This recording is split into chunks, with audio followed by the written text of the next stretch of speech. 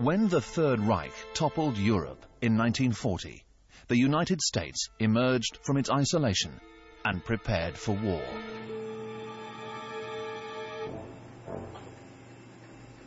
From having a few hundred tanks in 1939, America's vast car industry became a tank production line overnight. When the US joined the Allies in 1941, it brought a tank that went on to become one of the most prolific and successful of the war. Known as the Lee by the Americans and the Grant by the British. It was America's answer.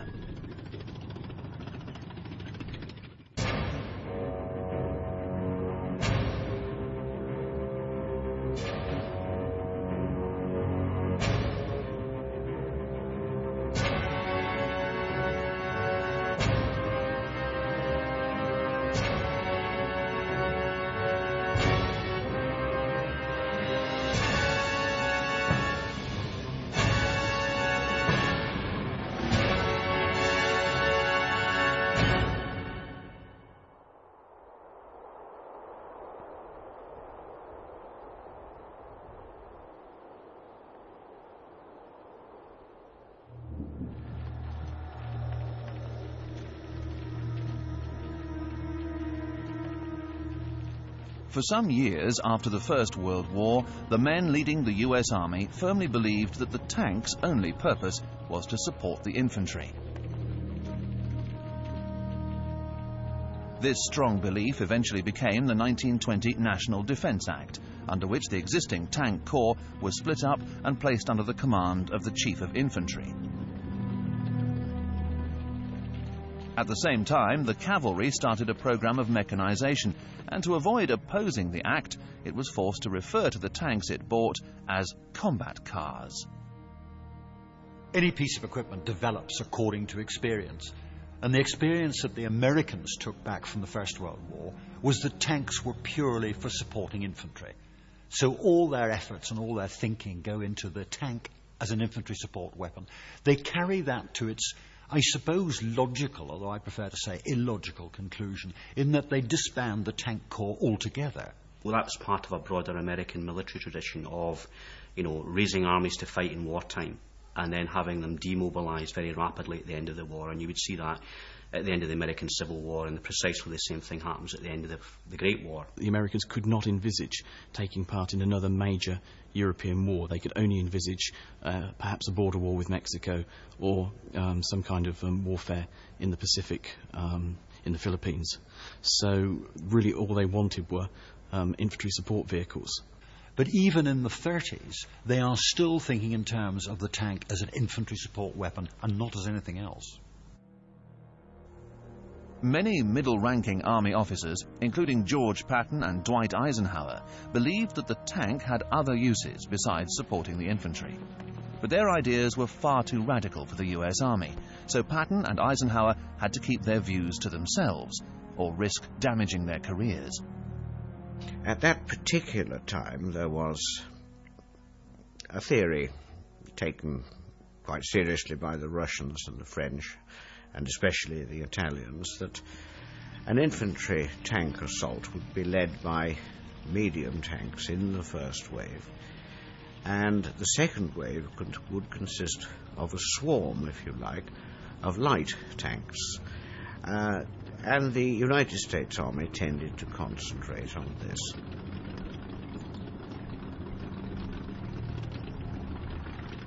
The Secretary of War in 1927 goes to actually visit the United Kingdom and sees some of the early British tank manoeuvres and comes back and says, gosh, we ought to do something.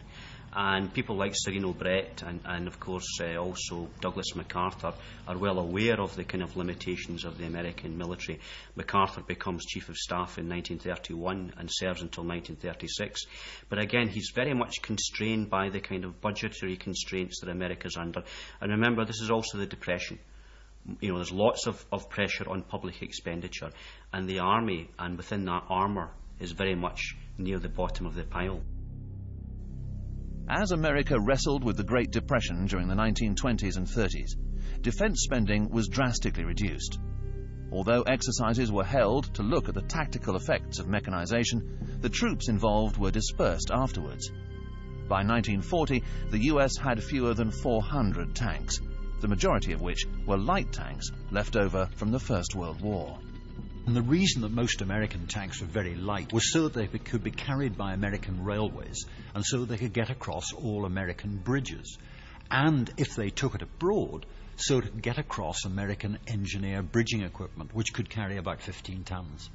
This started to change with the Spanish Civil War. The Americans examined the Spanish Civil War and began to realise that the light tanks that they'd concentrated on and were really machine gun armed and not really suitable for modern warfare. So they began to think about a gun-armed tank. They still had to have a weight limit, they still had to have a fairly small tank, but a gun-armed tank nonetheless. And these started to emerge in the late 1930s. But in 1940, events forced the US Army to completely change its tank policy. The German blitzkrieg against Poland and France showed the world that tanks were not only lethal in an infantry support role, but could stun opposing forces into submission when used in formation. 1940 is a real sea change for the Americans because nobody had expected France to fall in a matter of 6 weeks. France was regarded as being one of the great powers, and for France to fall so rapidly to the Germans was really an astonishing victory, and the Americans were deeply shocked by that. It preempted a whole raft of measures, including a big increase in the defence budget, a mobilisation of reserves, and a kind of sense of national concern that America may not get involved in this war in Europe, but America needed to be prepared. In reaction to this turn of events, the M2 tank was put into immediate production. The chassis, engine and suspension of the M2 provided the basis for the M3 and M4 tanks that followed. The M2 had a 6-man crew. It mounted a 37mm M6 gun as well as 8 Browning machine guns. Its armour was up to 32mm thick.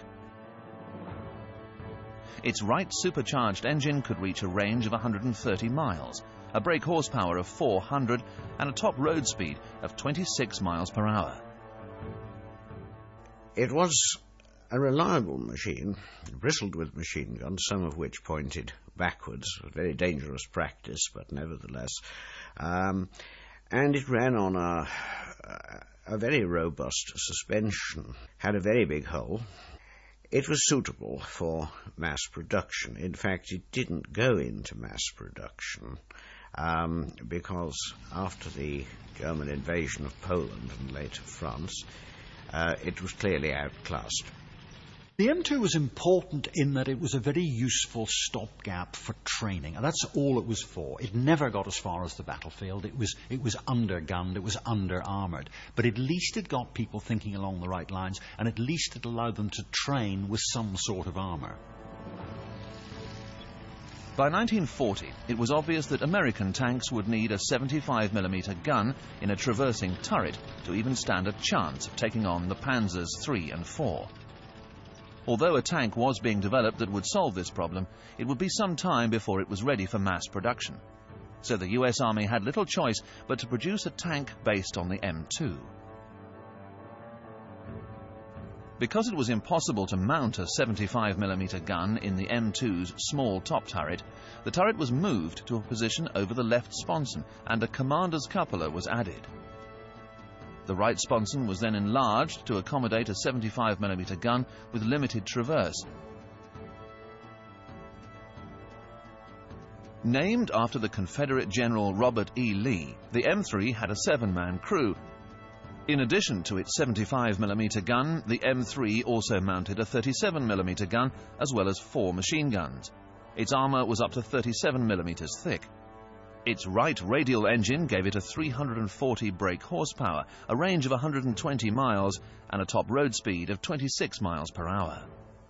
in many respects, the Lee tank came into being to make use of existing facilities and to make use of existing components.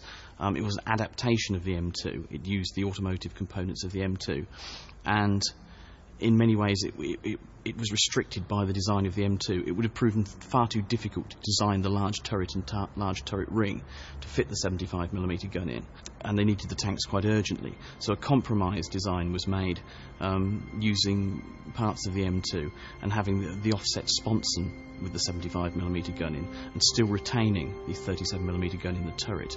A very compromised design that was very manpower intensive, but it was the best that could be done at the time. But it wasn't long before the Lee changed once again. In the immediate aftermath of the disaster at Dunkirk, Britain was desperately short of tanks. The British Tank Commission was keen to buy large numbers of the Lee, but only on the condition that the design was altered to suit British tank crew practice. Ideally, the British would have liked the Americans to build a brand new tank to British specifications. That wasn't possible. There just wasn't the time. So the British persuaded the Americans to adapt the Lee into something called the Grant. It's the same tank, but the Grant is the Lee built to certain British requirements. There were a few subtle differences between the Lee and the Grant. The Lee had a 7-man crew, whereas the Grant had a 6-man crew. Instead of the Lee's Browning machine gun in the commander's cupola, the Grant had a turret-mounted smoke discharger instead. This is a tank which is well received generally by its crews, and I think particularly in the Western Desert when it arrived. I mean, under Lend-Lease, we have a lot of tanks which are sent out to support the British in the Western Desert. And it's definitely a tank which is well received by its crews, because the tanks up to that point they'd had in the Western Desert, many of them had been, either undergunned, initially, mounting something like a 2-pounder weapon, which was totally ineffective, really, against the Germans, or they had tanks that were quite good but were prone to mechanical failures and breakdown. It was roomy. You could stow a great deal inside a Lee or a Grant. It was rather a noisy vehicle in some ways. The suspension squeaked a lot. You couldn't have a silent move towards your objective. Noise gave you away from miles away. It was hot, of course. When both guns were in action, the interior tended to fog up. And at the first possible opportunity, you had to open one of the sponson doors and throw out all the empty cases, otherwise the air just wasn't breathable. And you've got this enormously tall tank, which is very, very difficult to conceal in desert conditions. And also, with the main gun low down, it's not as if you can fight hull down with the turret just protruding above the crest of the hill. You actually have to go right up and have the whole hull exposed. So it made a very, very big target. And also, with the big crew all clambering over each other inside, again, this caused problems. But it did have the 75mm gun, which was absolutely crucial.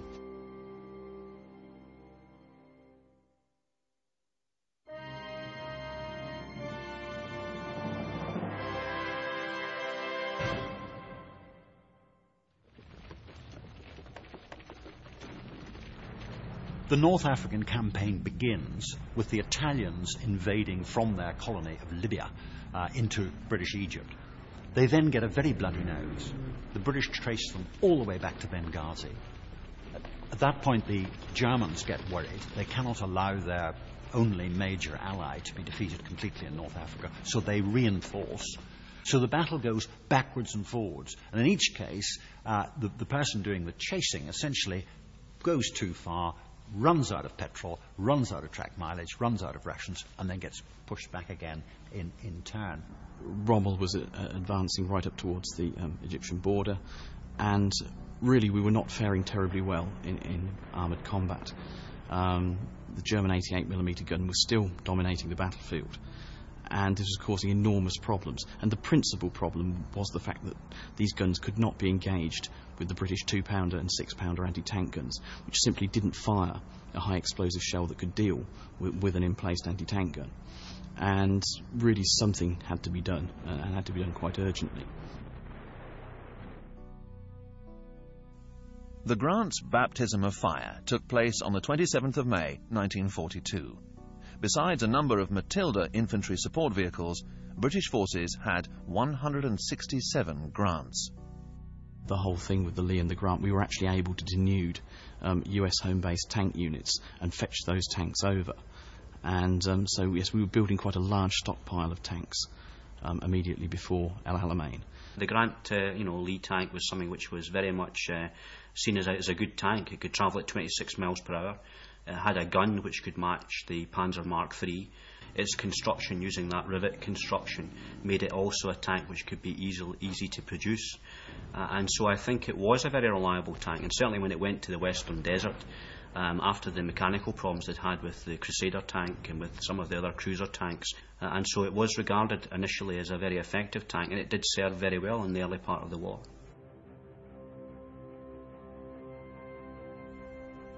The British 8th Army occupied a line of defensive boxes linked by minefields running south from Gazala on the Mediterranean coast to Bir Hakeim. The Axis Army occupied parallel positions. Both armies were preparing to take the offensive, but it was the Axis who struck first. During the night of the 26th and 27th of May, two of Rommel's panzer divisions, a light division and the Italian armour division, began to swing round the southern flank of the British position at Bir Hakeim and drive northeast towards the coast. Although their progress was reported by South African armoured cars, this intelligence was not passed to the 4th Armoured Brigade. The disastrous result was that one of the brigade's regiments was caught deploying.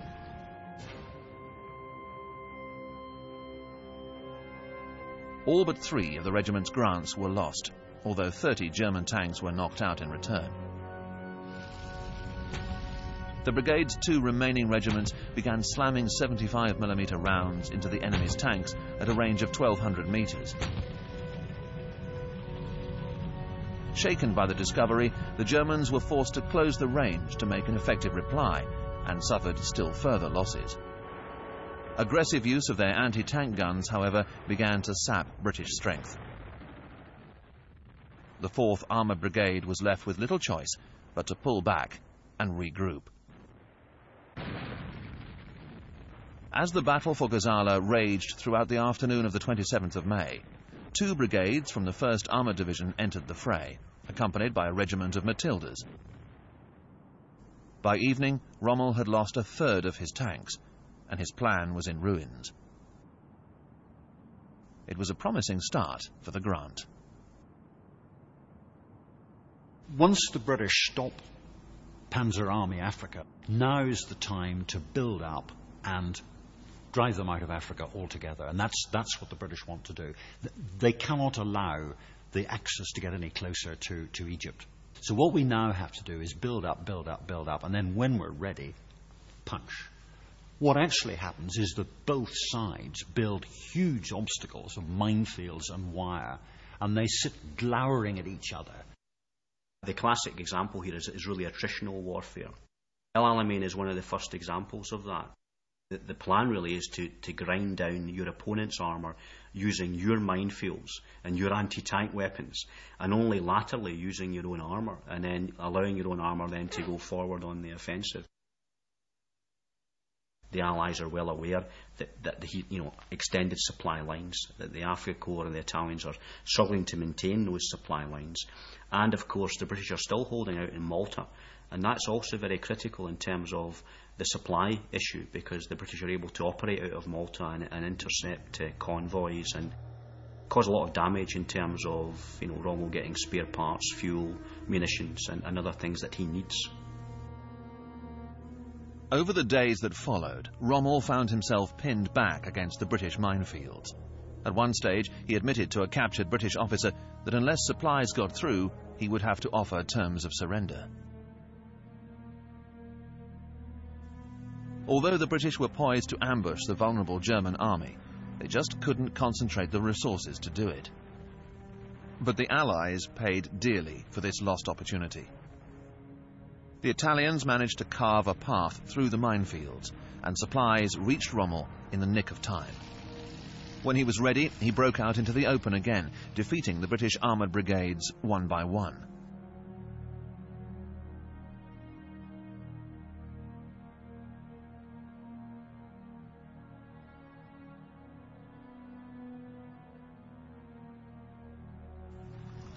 On the 20th of June, Rommel took Tobruk, setting the seal on his greatest victory. But at this point, he became a victim of his own success. He made the fatal mistake of pursuing the 8th Army, triggering a series of events that would ultimately lead to his greatest defeat.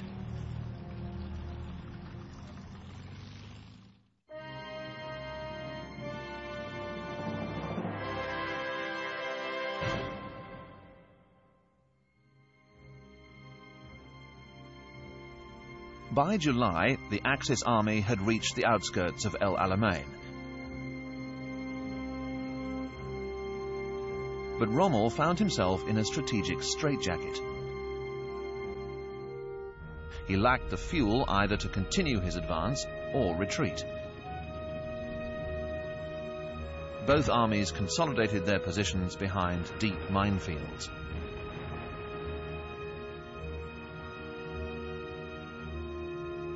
Lieutenant General Bernard Montgomery took over command and set about restoring the morale of the 8th Army. Montgomery is very important because he comes in and he's a very charismatic military leader. We get these speeches where, I've seen you and you've seen me and I like you and you like me, and there was all that kind of thing. And Montgomery was very good at that kind of approach, really. And in terms of him coming in, there was a definite sense, I think, that in the 8th Army that things were going to go much better.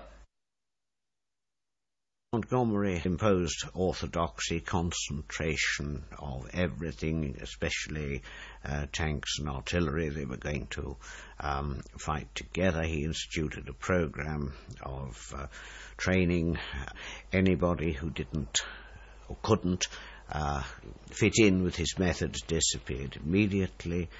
He went round the troops. He gave not the slightest hint that Rommel couldn't be defeated. And he acted like a tonic. Also remember, Montgomery is somebody who is not a tank man per se, and so he's somebody, again, who believes very much in overwhelming firepower. He's not going to make a move against the Germans and against the Italians until he's sure he's got overwhelming superiority. And that's precisely what he does. He waits until he's got a minimum of a 2-to-1 superiority in any particular area, whether it's air power, artillery, infantry or armour, and then he's prepared to move forward. And of course that policy was remarkably successful. He wins at El Alamein, and the Germans then go on retreat, really, and they don't stop until they get all the way back to Tunisia. But Montgomery had another problem to deal with. Until July 1942, the Grant was easily the most powerful tank in the desert. But when Rommel had 27 Panzer IVs delivered, shockwaves rippled through the Allied ranks.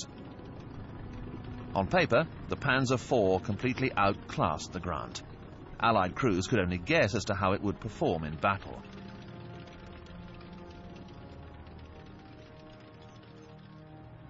So the Grant was demoted from desert predator to Egypt's last hope.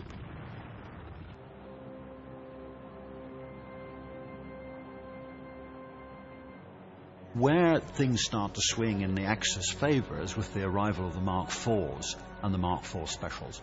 Now, the Mark IV is a very good tank. It's better than anything the British have. It's actually better than the Grant.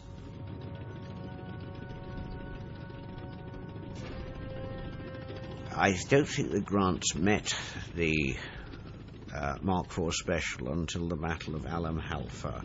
It certainly caused us a great deal of surprise. Until then, the Grants had more or less been the dominant tank in the desert for the short period between May 42 and August 42. From the German point of view, of course, they could never get enough of them to North Africa to really make a difference. So locally they made a difference. They won local battles, but there were never enough of them to win the campaign. By the end of August, Rommel had accumulated just enough fuel for one last push to the Nile Delta. On the night of the 30th and 31st of August, he began to break through the British minefields on the southern sector of the front. But this took far longer than he'd planned, and he sustained unexpectedly heavy casualties. Once through, he started to head northeast, as he had done at Gazala. Towards evening, this brought him into contact with the 22nd Armoured Brigade, which was positioned on Alam Halfa Ridge.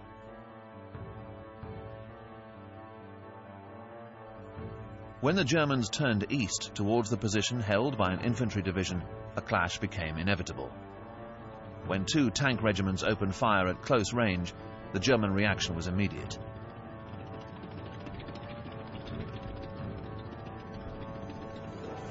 Led by their Mark IVs, their advance was so fierce that a squadron lost all 12 of its grants within a few minutes. Reinforcements were brought up to plug the gap in the Allied line.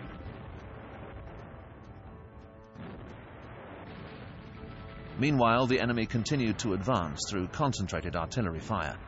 They ran into a carefully concealed anti-tank gun position that knocked out several tanks at 100 meters, but did not stop. At this critical moment, with little daylight left, more Allied tanks advanced, making their presence felt at once. The German forces halted, although some of their tanks tried to work round the British flank towards the artillery. The next day, Rommel tried to pass the line of British tanks, but they could not break through. Crippled by an acute lack of fuel, and after sustained aerial bombardments, Rommel was left with little choice but to order a retreat back through the minefields, leaving behind a trail of destruction.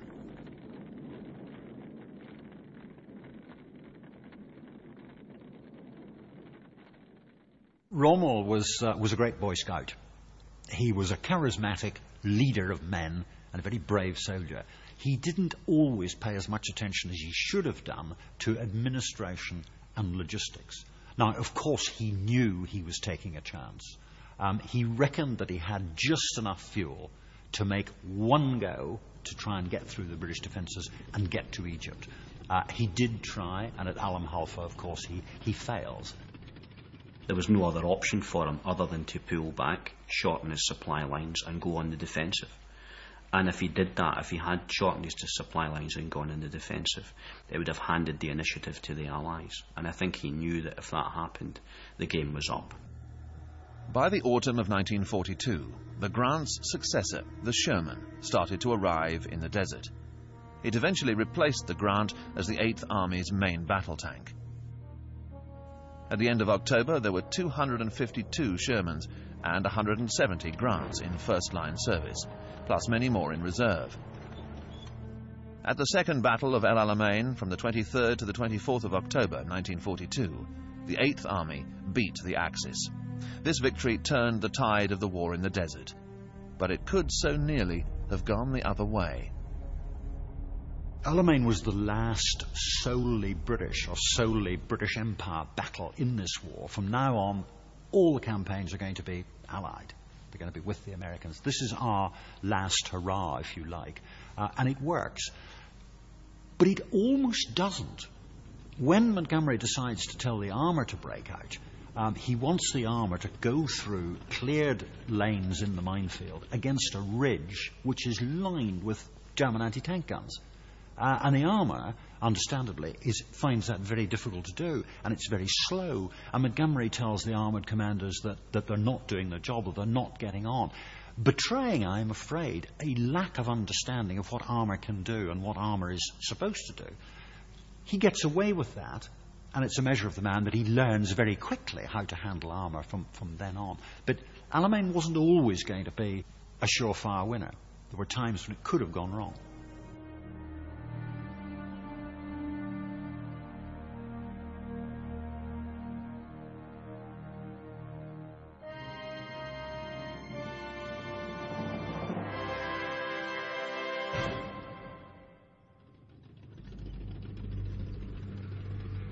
After being defeated at El Alamein, Rommel salvaged what he could from his shattered army and began the long retreat that would end in the valleys of Tunisia. On the 8th of November, the Anglo-American First Army landed in Morocco and Algeria. Anxious to maintain its presence in North Africa, the Axis began shipping troops into Tunisia, hoping to fend off the First Army's advance from the west and Montgomery's 8th Army from the east. Winter rains held up operations for a while, but in February 1943, the Axis Supreme Command decided that a spoiling attack should be mounted against the inexperienced First Army. Using the sword and shield tactic, the aim was to break through the Kasserine Pass and threaten the Allies' lines of communication, forcing them to withdraw into Morocco. What was known as the German sword and shield tactic was simply the integration of anti-tank guns with tanks. In very broad terms, what you did was you had a screen of anti-tank guns, dug in, camouflaged. Your enemy is advancing, you halt them with your anti-tank guns, you knock off the leading tanks, everything halts, and then in comes the sword, which is your own armour, German armour, normally attacking from a flank. And that was the standard German tactic. And it took us a long time before we could do something about it. The 1st U.S. Armoured Division, equipped mostly with Lee tanks, guarded the Kasserine Pass. Although the division was keen to get into action, it was completely inexperienced and knew little about the sword and shield tactics used by the panzer divisions. And as repeated attempts were made to break through to American infantry marooned on 3 hills beyond the enemy line, increasingly savage counterattacks did nothing but add to escalating tank losses.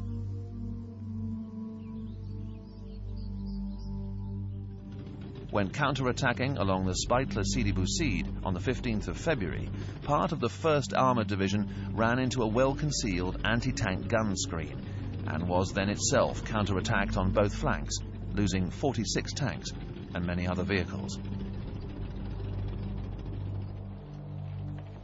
Although the 1st Armoured Division eventually beat the Axis at Kasserine Pass, victory came at a high price. Hundreds of men lost their lives and many vehicles were destroyed. Harsh lessons were learned about the Lee Grant. Its high silhouette made it a prominent target. If one or both of its fuel tanks were penetrated, the tank would become an inferno in seconds. Events at Kasserine Pass showed the US what damage the Axis was capable of, and the devastating losses hardened up what had been a weak armoured division. It was a turning point for the Lee Grant, which was then promptly replaced by the Sherman as the main Allied battle tank in the Western arena. But the Lee Grant's battle career did not end there.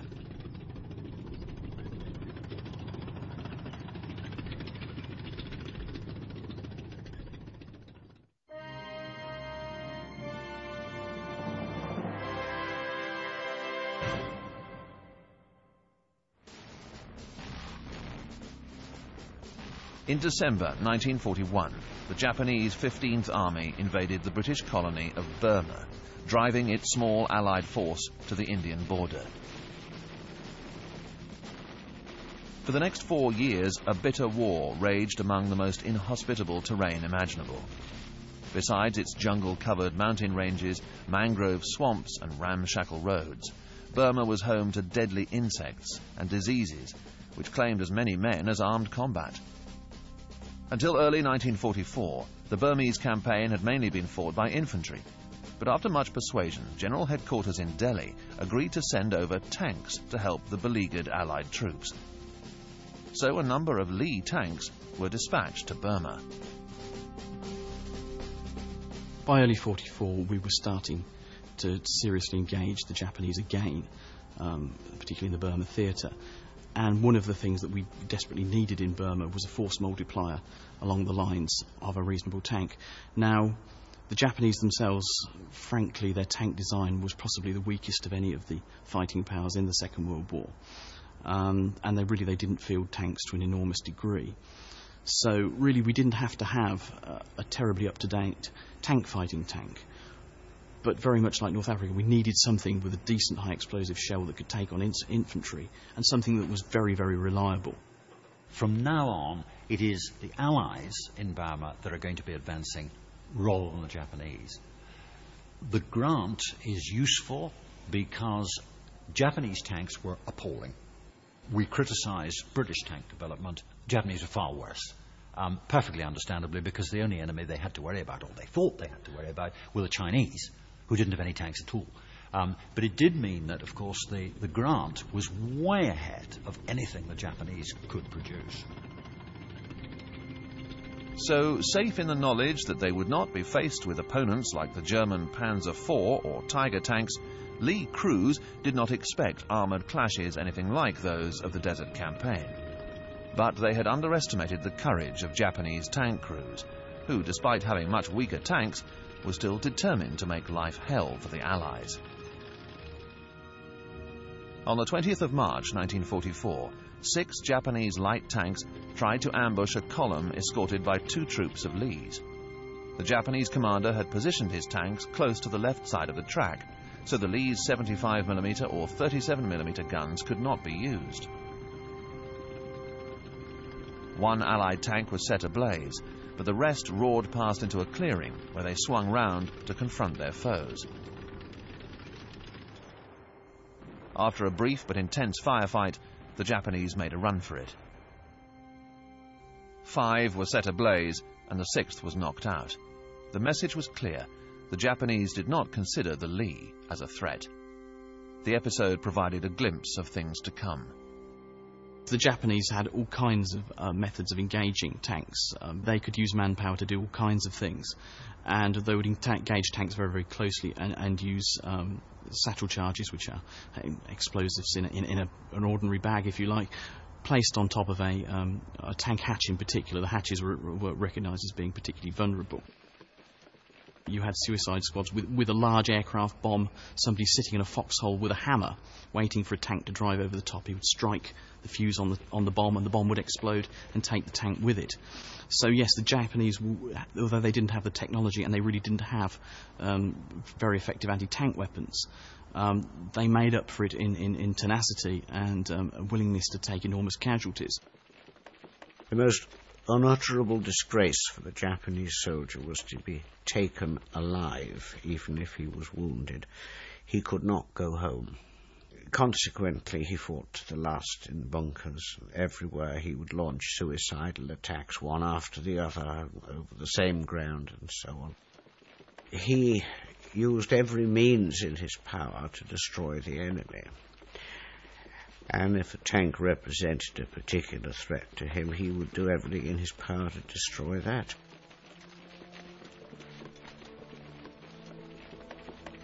Despite the inferiority of Japanese tanks and anti-tank guns, Allied soldiers still faced a terrifying menace.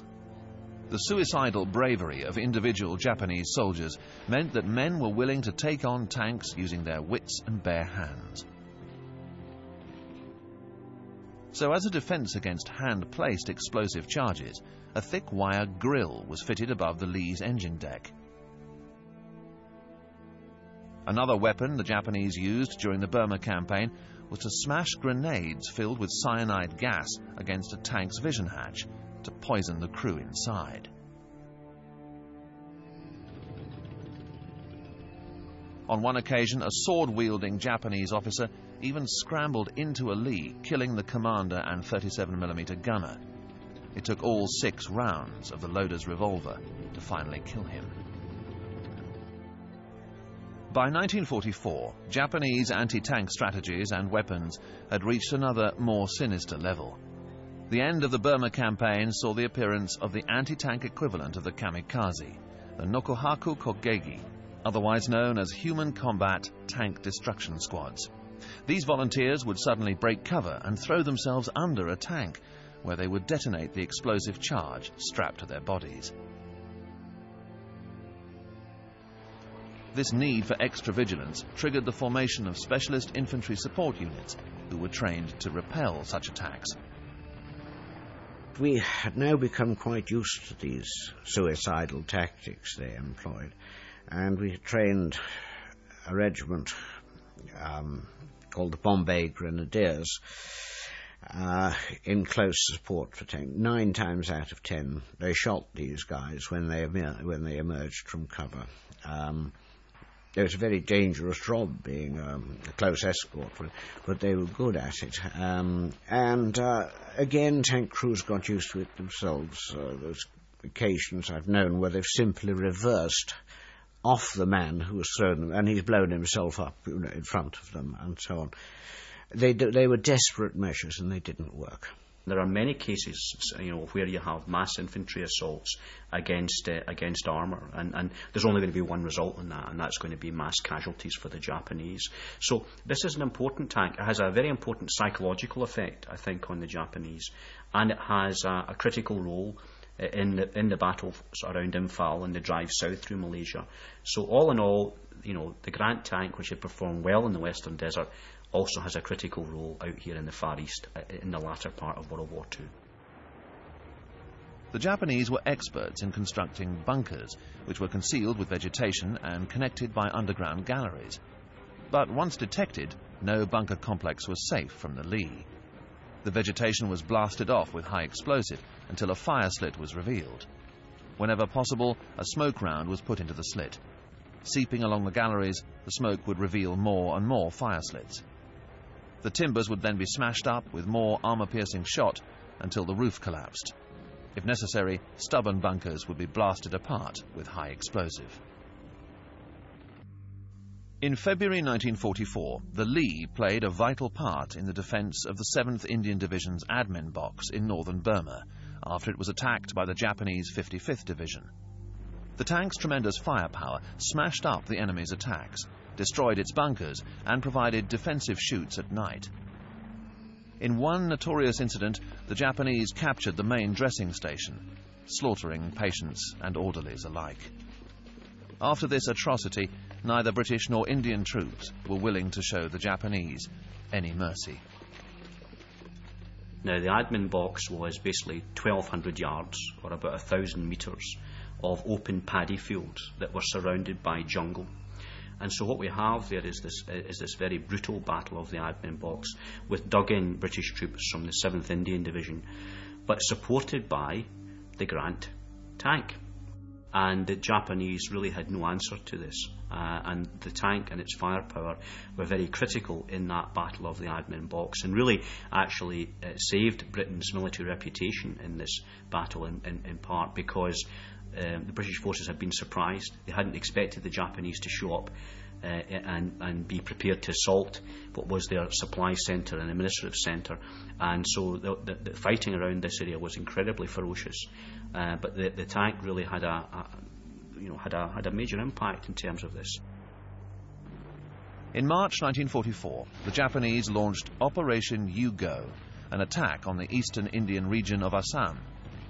The aim was to inspire the Indian people to revolt against their British rulers, and so divert American forces from the war in the Pacific.